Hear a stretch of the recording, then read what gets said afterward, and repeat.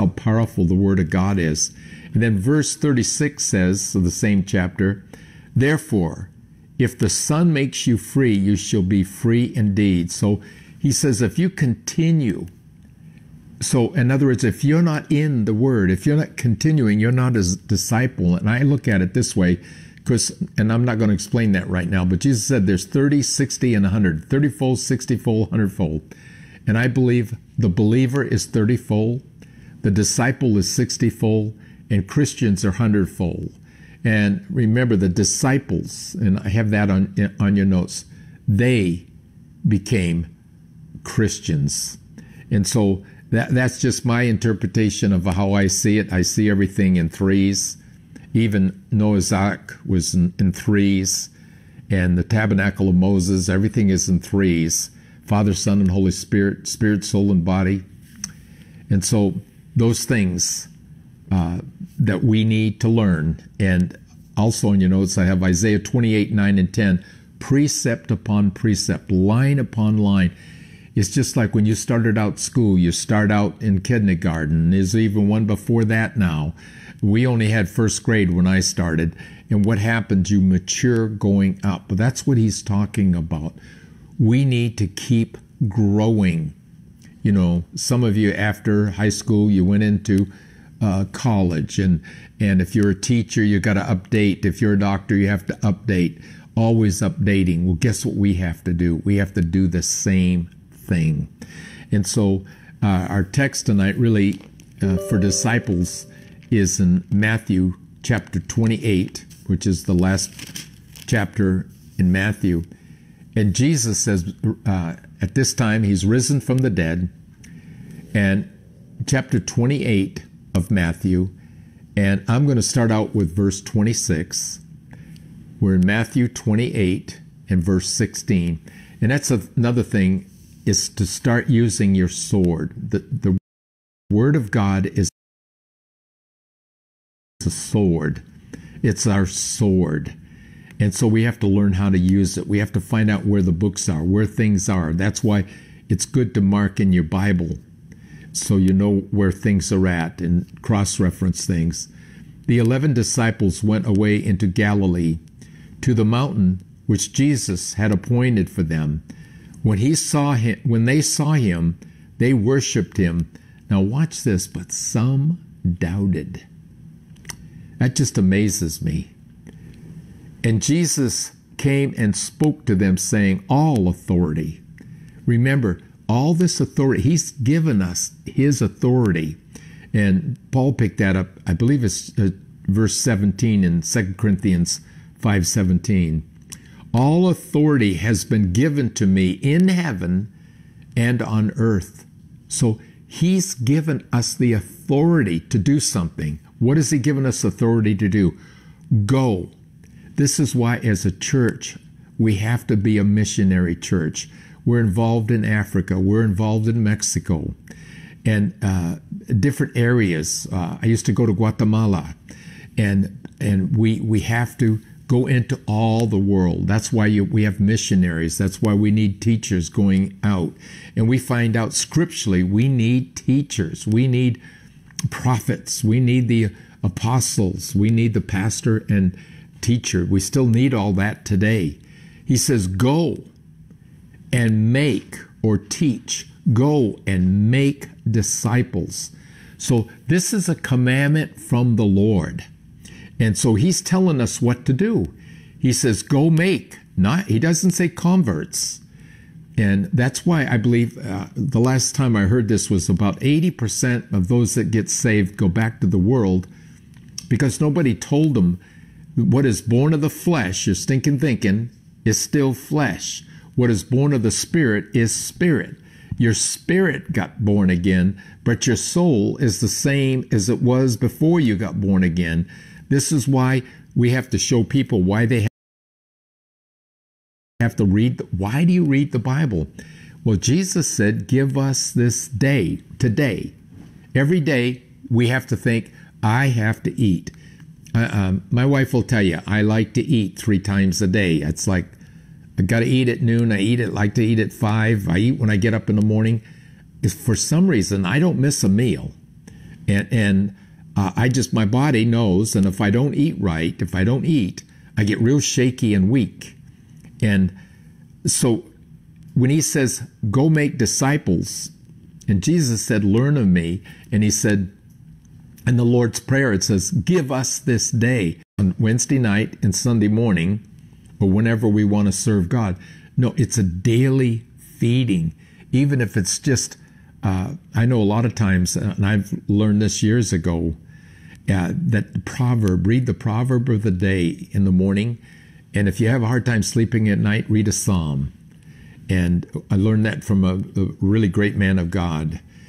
God, go. So we're all supposed to be going or sending. I believe that's part of the ministry. That's why we take second offerings, to give you an opportunity to go. Because right now we can't go. I can't go anywhere, basically. And so it says, go and make. There's a making, like think of the potter and the clay, what he's doing with us right now. Of all nations. How many nations? Remember in Revelation it says every kindred and every tongue. That means there's going to be a representation from every dialect in the world, every nation and dialect, baptizing them. How? In the name of the Father and of the Son and of the Holy Spirit. Teaching them. He even tells us what to do. Teaching them to observe all things that I command you. And lo, I am with you always, even to the end, and this say of the age, or you could say the end of the world. Amen. So we know the apostles that were here that he talked to are not here. They're all in heaven right now. And so what is he saying here, except for the one? He's saying here that I'm going to be with you to the end of the age. So whatever the apostles got is ours right now. When you got baptized in the Holy Spirit, Peter said, hey, they received the same gift as we received. And so this is still valid right now. He's telling us to go. And that's one thing that as a disciple, we become go-getters. We wanna understand. We don't want to be ignorant. In Hosea 3:6, it says, my people are destroyed for lack of knowledge. And maybe you ought to see this over in Luke chapter 9, just book over. And he's talking about the cost of discipleship. And if I don't say this tonight, when he says, pick up your cross, we've had people in a lot of areas that have really suffered for Jesus, carrying a cross, going up a mountain on their hands and knees. He's not talking about that. The cross is you. It's your stinking thinking. That's what you got to deal with. That's our cross. When Paul said, I die daily, he wasn't killing himself. He was dying to himself. And we see the scriptures talk about if you want to gain your life, you're going to lose it. But if you lose your life, you'll gain it. And Lorna sent me something today that really said that. See, a lot of people, I wish I could, if I had my phone with me right now, I'd read it to you. But a lot of people, they don't see that this change could be better. When we die to self, what happens? We become more like him. There's just a process that's taking. Remember, we're a work in progress. And I believe it's going to be that way till he comes or we go, till we get our new bodies. Now it happened, verse 57, now it happened as they journeyed on the road that someone said to him, Lord, I will follow you wherever you go. And Jesus said to him, foxes have holes and birds of the air have nests, but the Son of Man has nowhere to lay his head. And those of you know what I'm saying here. He was looking for a body, and where his body and his head. He's the head of the body. Spiritually, that's what I believe this means. Then because we know in the Gospel of John, the 1st chapter, he says, come here, I'll show you where I live. So he had a place to stay. Then he said to another, follow me. But he said, Lord, let me first go and bury my father. Jesus said to him, let the dead bury their own dead, but you go and preach the kingdom of God. Lord, I will follow you, but let me first go and bid them farewell, who are of my house. And Jesus said to him, no one, having put his hand to the plow and looking back, is fit for the kingdom of God. And I believe Paul, the apostle, picked this up in Philippians 3:13, I believe it is. And he says, forgetting those things which are past, I press towards the prize of the upward calling in Christ. He knew there was an upward calling. And I have on your notes to plow. Plowing in the Bible is talking spiritually about praying. It's breaking. I have here Hosea 10:12. Break up your fallow ground. Blow up the hard ground of your hearts, the New Living Translation says. And that's not a cell phone, so I can't say, please turn off your cell phone. That's the church phone. I mean the house phone. So to plow is praying, breaking through. We got to always pray. Jesus said men ought always to pray. Preparation, and it's for sowing.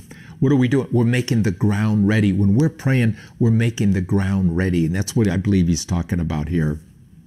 And then in Luke 17:32, we're not turning to this, but remember Lot's wife. What happened? She looked back and she turned to salt. And a lot of times when we look back, and I've said this so many times, that when we look back and we're running this race, what happens? I learned that from Danielle, that back, and every time you look back, what happens? Your mind immediately says to slow down. And what happens when we look back? Satan, see, you shouldn't have done that back then. And it's constantly dealing with that. So when we see that we're to go, we're to make disciples, we're to baptize them, we're to teach them, and he's with us always. In Isaiah 6:6-10, he says, who will go for us? Then I said, here I am, send me. Are we ready to say, send me? Are we really ready to say, use me, Lord? And back over to, I think I will use Matthew 16. In Matthew 16, remember, Wednesday night is Bible study. And it's so important. It says study and to show yourself approved. And so why do we need to be approved? So we're a workman. It's not ashamed. We know what the word says, not what somebody else says it says, but we know what it says to us. In Matthew chapter 16 and verse 24. And remember, there's so much scripture on this subject, and I just gave you a few things here. But notice it says, then Jesus said to his disciples, if anyone desires to come after me, let him deny himself. And I have to deny is to disown, to forget oneself, lose sight of oneself and one's interests. And Paul said it was no longer me in Galatians 2:20. By faith, he says it's no longer me, but Christ that lives in me. So we can come to the point where he has to be more important than anything else. He has to take first place. It's just like he says, trust in the Lord with all your heart, lean not in your own understanding, in all your ways acknowledge him, and he'll direct your path. That means tonight, service. And we've got to start realizing, I like to say in the morning, I say, commit your works to the Lord, and he'll even establish your thoughts. And so our mind, we got to keep rehearsing the Word of God and how great he is. How great is our God.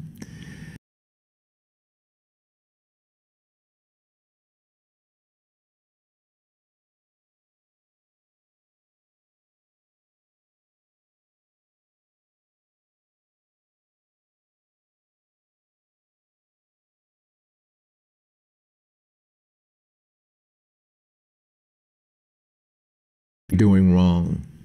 I was so happy when I talked to Pastor Helen when she called me about Bobby, and she said, they led somebody to the Lord this week. You know, you forget that one person, who knows how many they're going to touch in their family.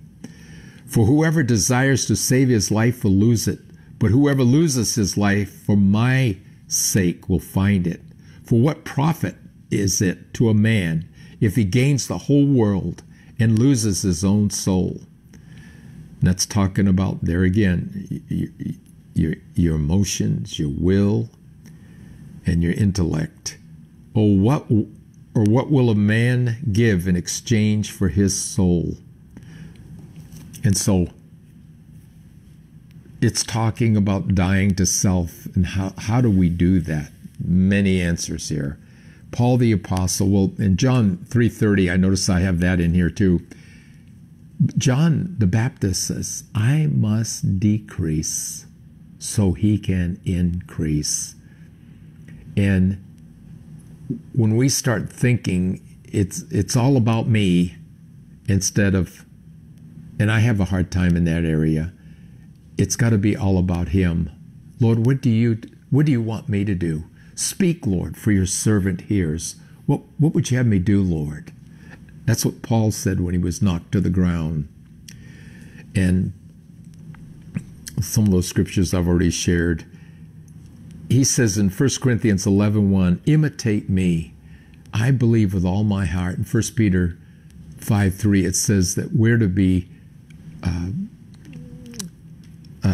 let me see, I know what the word is. We're to be examples to our family, examples to the flock. So he says, imitate me just as I also imitate Christ. And when he was talking about you've got 10,000 teachers, but where are the fathers? In 1 Corinthians 4:16, therefore I urge you, imitate me. And in Ephesians 5:1, therefore be imitators of God as dear children. And I give you a lot of scriptures there. And I put down 10 things, the attributes of a disciple. And this teaching I took out of our Wednesday night discipleship class, and I cut it way down. But the first thing I put down was the attributes is, first of all, by their fruits you shall know them. So the first fruit that you're going to know, do they have love? Are they doing that to get attention? Are they doing that for a pat on the back? Or are they doing it not to receive a pat on the back, but they're doing it out of love? And that's how you know if you're doing it in love. How come nobody thanked me? You have a problem. That's what it says in the Bible. I just read that tonight. Why does the master have to say, well done, when you're only doing what I've asked you to do? And so we have to be careful how our flesh wants to be satisfied, and that's putting down, and that's carrying that cross, because you're going to deal with your soul as long as we live. It's going to be enmity with God at times, and that's the fight. Remember, Satan and demons are speaking up here, and God's speaking in here. So love. Why did I say that? Because God is love. In the Bible, in 1 John 2:9-11, if you don't love your brother, it says you're not saved. And so love is the answer. John 3:16, he tells us, God so loved the world that he gave his only begotten Son, that whosoever should believeth upon him should not perish, but have everlasting life. So when you get born again, you become a giver. It just, something changes. And you know, and I say these things because so many people think they're saved and they're not. Somebody told them to say this prayer, and they did, and they never changed. Maybe it's because they never read the Bible. Maybe it's because they never went to church. But when you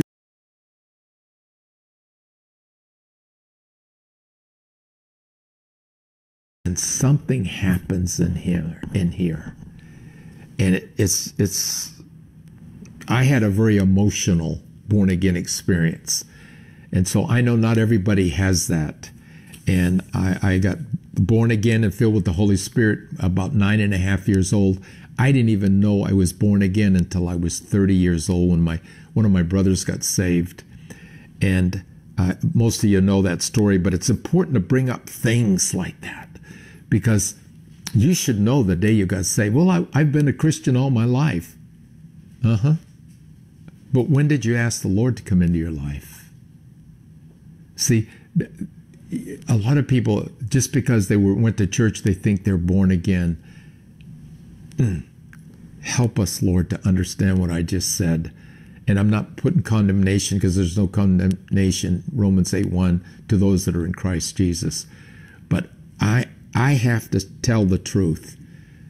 And the truth is, unless a man is born again, he cannot see or understand the kingdom of God. What is the mystery? Colossians 1:27. The mystery is Christ in you, the hope of glory. Now, what if we actually believe that? Every place you go, everything your eyes see, he sees. He's with you constantly. He says, I'm never going to leave you. I'm never going to forsake you. I'll be with you in trouble. I'll be right there. Even when you go through the valley of the shadow of death, I'm going to be there. And so he's always there. Then we found out in John 13:34-35, it says, by this they shall know that you are my disciples. And so what was that?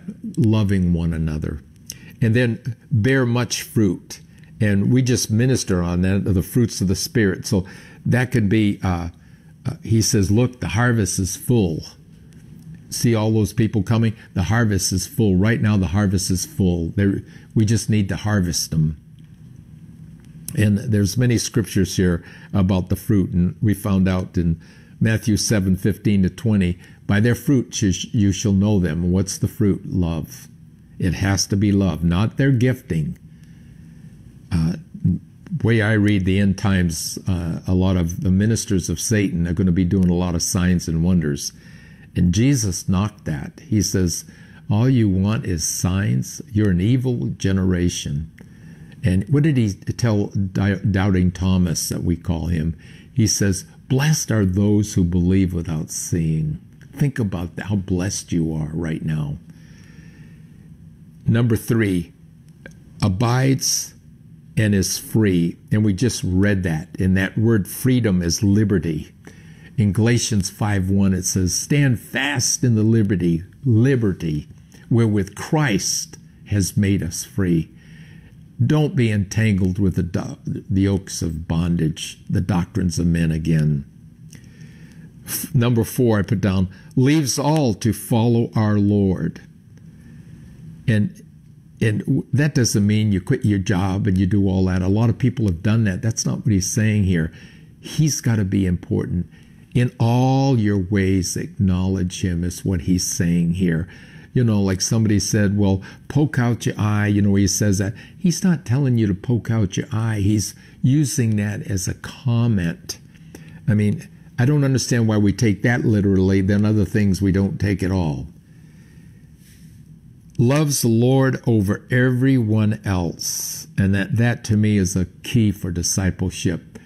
I remember somebody that this was a long time ago, became one of our elders, in fact, and never had any problems. We had church on Tuesday night and Saturday nights. Now, he's saved and going to church, and all of a sudden, all his friends wanted to be with him on Tuesdays and Saturdays. And he came to the conclusion, wait a minute, God is more important than friends even. So I'm going to commit myself to Tuesday night and Saturday night. And that's what he did. And that's what we have to do. Like on Wednesday night, a lot of times we give up things. It's easier for me. I don't have to drive a half hour to church, going and coming in the traffic. But we ought to be able to take this time and make, what? On Wednesday night from 7 to 8, everything shuts down in this house. We're going to have a Bible study. Sunday morning at 10 o'clock, and wherever you want to work it in. That's what I like about the internet. You can watch us anytime. And a lot of somebody just said they watched something, I think it was 2017 or one of our tapes in 2017, and it was still quickening.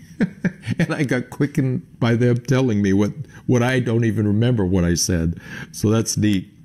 So number 6, bears his own cross. No, you have to carry your own cross. That's why it says, if somebody's fallen, you go to them in love, and be careful that you don't end up the same way because you're judging. Forsake all. Luke 14:33. I have scriptures for all these on here. Number 8, the Lord becomes number 1. Seek ye first the kingdom of God and his righteousness, and all these things shall be added unto you. Matthew 6:33. Colossians 1:18 says he has to be in first place.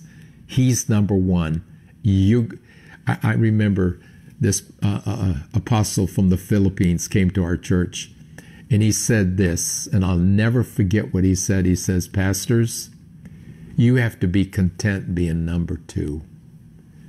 And I thought, wow, we're under him, not equal, not above. It says we can be like our teacher, but we can't be above our teacher.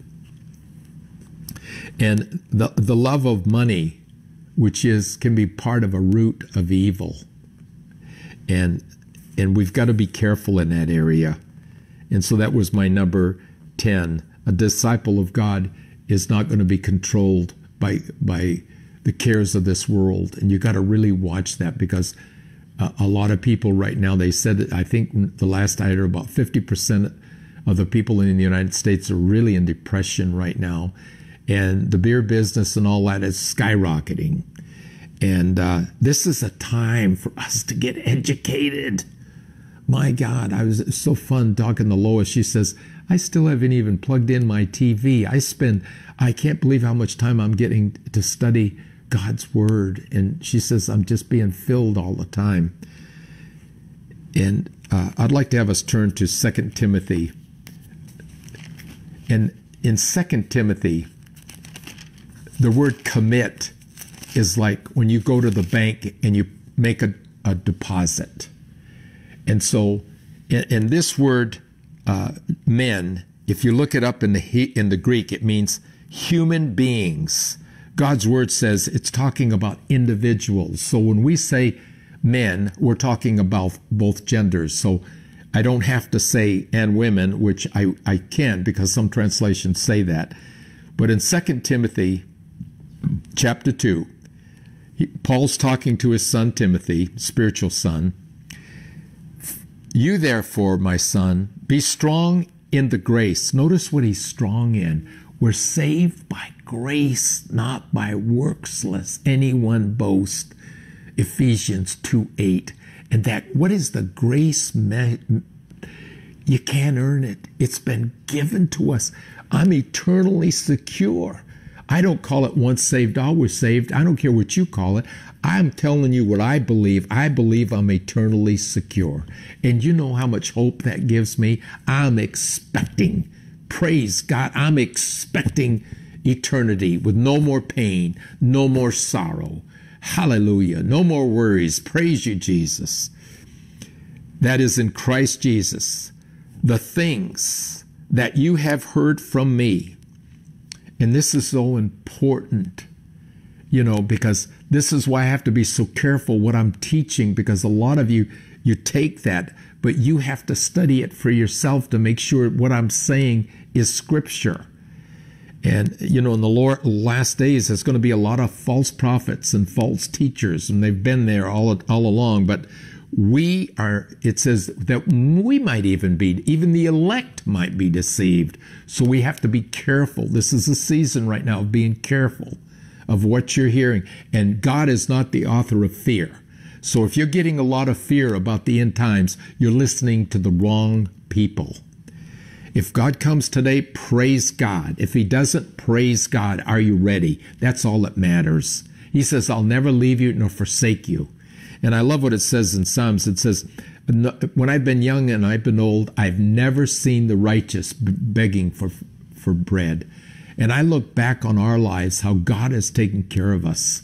I It's beyond me. Praise you, Lord. Praise you, Lord. And I can tell you stories about that. And the things that you have heard from me among many witnesses, commit or deposit this. This is one of my prayers at night for us. Deposit these to faithful men, remember, mankind, men and women, who will be able to teach others also. That's becoming a disciple. And on your back sheet in Acts 11:26, I'm going to read Acts 14:21. And when they had preached the gospel to the city and made many disciples, how did they do that? They trained them. Why do people go to Bible college and stuff like that? If the church was doing its job, and Walmack said that, we wouldn't need Bible college. The church is supposed to be teaching us this. This is what I'm trying to do for you. When the Lord told me to feed his sheep, this is why I give you so much scripture.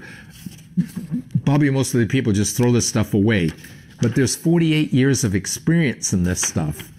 And if you're interested, this could be one of the best college courses you take, would be our discipleship class.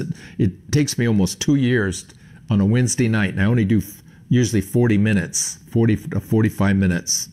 And so we need to commit this into others. Who's going to take our place? We even have in the bulletin to pray for, who are you discipling? Who are you raising up? Who are we raising up to take our place?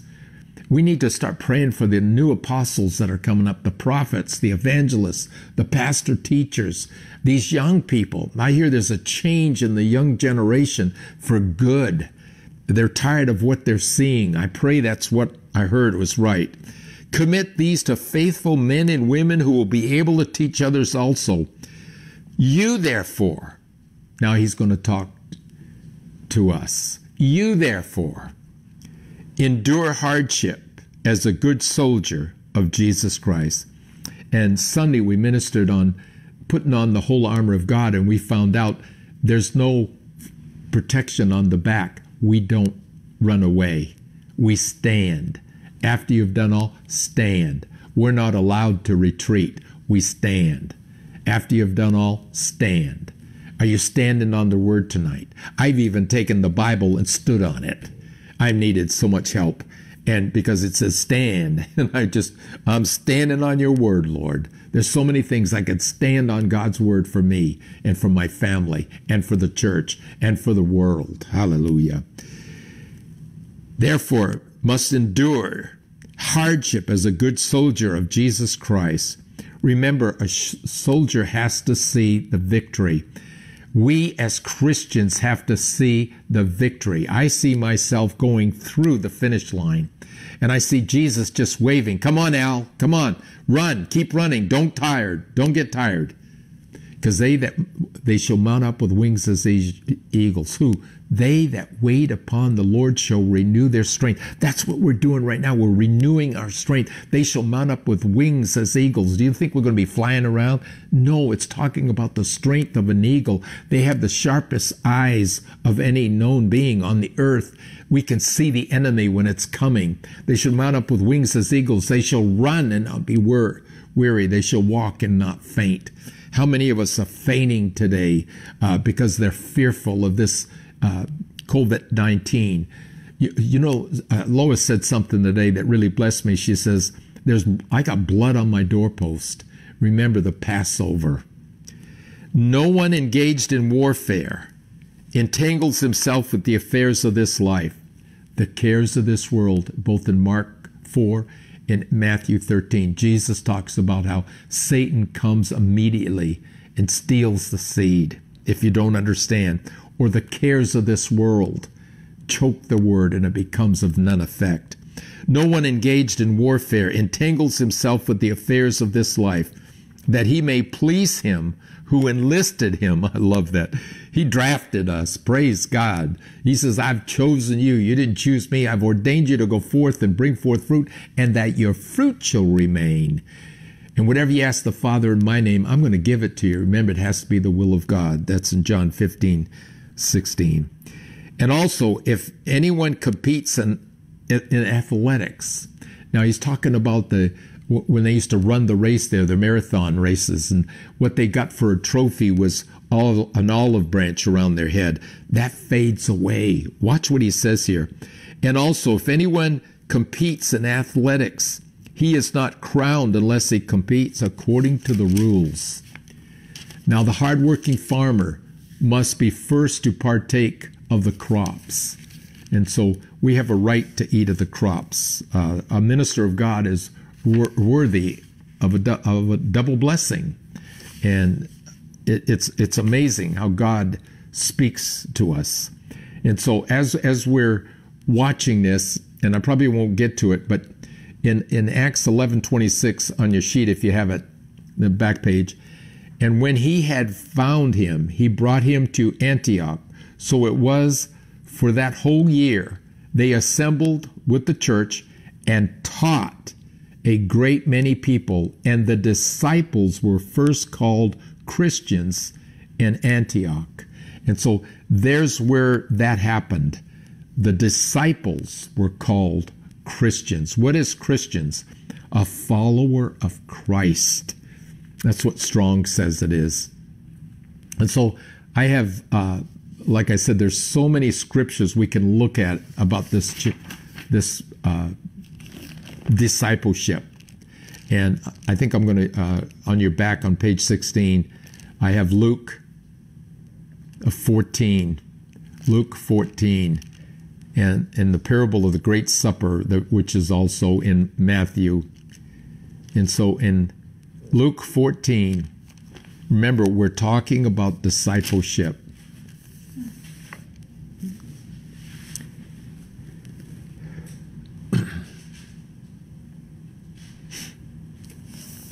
And starting, I'm going to start in verse 15. We're in Luke 14,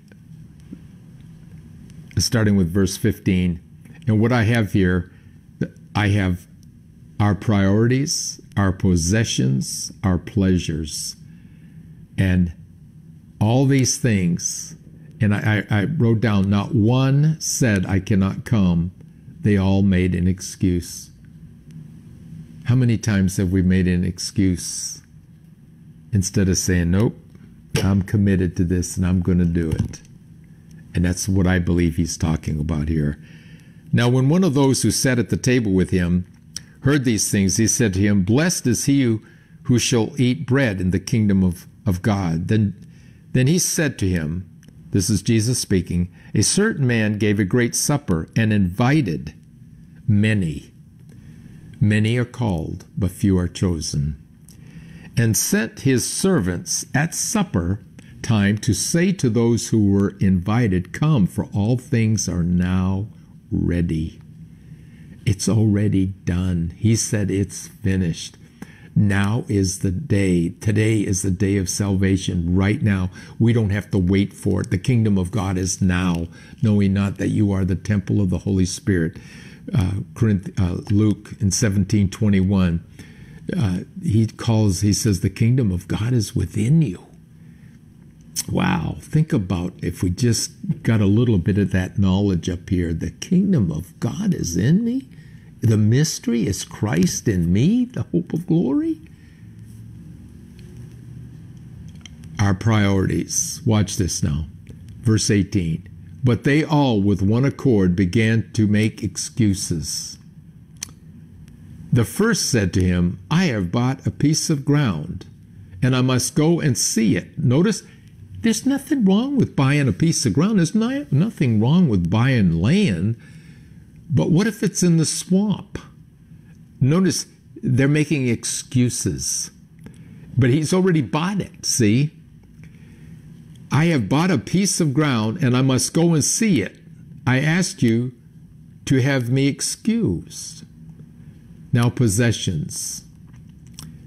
And another said, I have bought 5 yoke of oxen. It's just like over the internet, you bought a truck, and you need this truck. And I am going to test them. Well, wouldn't you find out if it worked first? See, he said, I have bought. He's already bought. What if they're old workhorses or racehorses, and I am going to test them? I ask that I be excused. You know how we say, "Forgive me, Lord." Verse 20, still another said, I have married a wife, and therefore I cannot come. So that servant came and reported these things to the master. And that was the pleasure there. So, remember, scripturally, and when he said it, if you don't hate them, what he says, you have to love me more than your wife, your family. And all that means is he has to become number one. And so we've got to work on that, because is he really number one in our lives? When he becomes number one in our life, it's going to fall into place. Excuse me. So that servant came and reported these things to his master. Then the master of the house, being angry, said to his servants, go out quickly. Remember, all things are ready. And what's going to happen in the last days, this is what's going to happen into the streets. Go into the streets and the lanes of the city and bring in here the poor, the maimed, and the lame, and the blind. And they're going to become the apostles. They're going to become the prophets. They're going to become the evangelists. They're going to become the pastors. They're going to become the teachers. Because those that were called made an excuse. And the servant said, Master, it is done as you have commanded, and still there is room, always room for one more. Then the master said to the servant, go out into the highways and the hedges and compel them, or urge them, to come into my house, that my house may be filled. Isn't that amazing? He's got a, I'm going to read that again. Go into the highways and hedges and compel, urge them. We would think, man, God's calling? Man, wow, that's easy to answer. Evidently it isn't. That my house may be filled. For I say to you that none of those men who were invited shall taste my supper. Many are called, but few are chosen. And so as a disciple, we become a learner. And real quickly, I want you to see this. I haven't talked about this in a long time. In Hebrews chapter 5, and we'll be closing with these scriptures.